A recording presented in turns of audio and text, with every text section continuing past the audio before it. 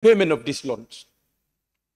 And if you look at some of the remote areas in this country, this is not adjournment debate, but some constituencies are very less privileged when it comes to this. So we want to know, let us be given the 1,000 schools that you have. We want to have the list of these 1,000 schools so that in our assessment, in our oversight function, we can target these schools and see the implementation process and whether the implementation has been participatory and inclusive, because if it is not participatory and inclusive, they would not take good care of it.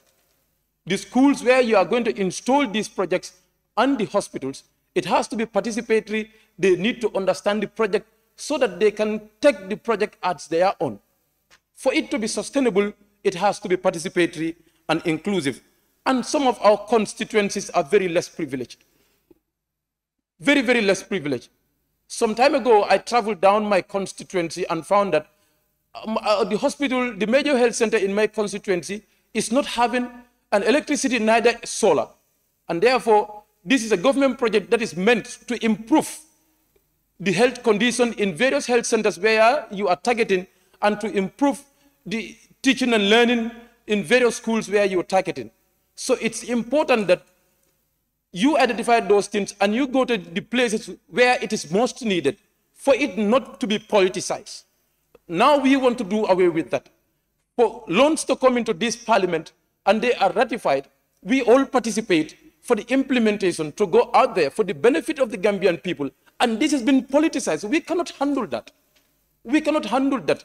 If these projects are going to be implemented, let implementation be participatory and citizens know that this is their monies, these are loans that was taken on their behalf and they're going to pay it, but not in a form of politics in the disbursement or in giving of these projects. Honorable Speaker, one question that I want to ask, when I was going through the other paper, the agreement, one of the agreements, which says the point 11.8, entry into force.